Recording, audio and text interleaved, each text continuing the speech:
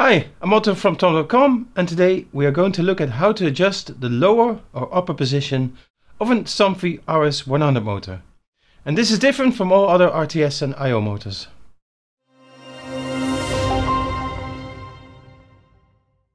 If your end limits are not right on an RS100 motor, so if the roller shutter runs too far up or stops too early at the bottom, then you can adjust those points. With the RS100 this is done in a different way than you are used to with Somfy IO or RTS motors, because you have to position the motor in the middle first. With an Oxymo RTS or IO, for example, you have to run it all the way to the end point.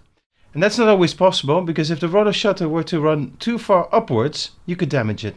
Now you don't want that, and as a result you can then only reset the motor and then reprogram the motor to change the end limits. Much more work. Also with the Oxymo RTS and IO, adjusting is only possible if the endpoints are set manually. With the RS100, adjusting is always possible. You can let IO and RTS roller shutter motors set their own end limits, which is very handy if you have stoppers on the bottom rail and rigid connections. The disadvantage I find is that you can then no longer adjust the end positions yourself by going to the endpoint. Because you then have to, if you want to adjust something, reset the motor completely and then reconnect the remote and set the end limits again. Very annoying when it could otherwise have been done in an easier way. With the RS100, adjusting is always possible. So it doesn't matter whether you set the endpoints manually or let the motor adjust itself. Now for the steps. Basically you repeat part of the adjustment procedure. The first step you need to do is to position the rotor shutter in the middle.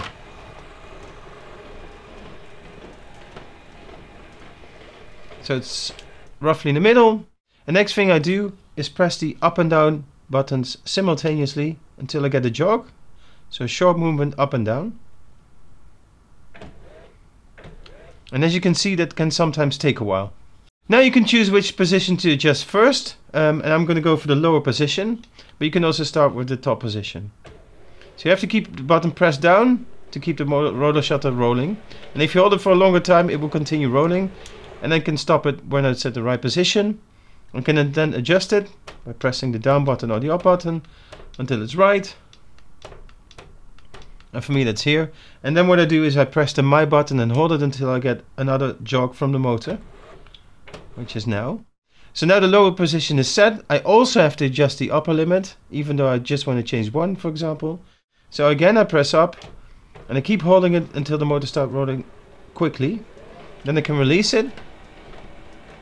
And then I need to stop it at the right point by pressing the my button. I'm going to do that here, and then again I can adjust the position until it's right for me. Then what I do is I press the my button, keep holding that until the motor jogs twice. So in the first position it will jog once, and when you set the second it will jog twice, which we've seen. And that's it, it's been done. I'm going to check that by pressing the button once, and as you can see it then automatically rolls down and stops at the right position. It also doesn't need any pushing, continuous pushing of the button. So that means it's all set. Now if this is unclear, if you have any questions, let me know. The email address is info@tom.com. Thanks for watching and see you in the next one.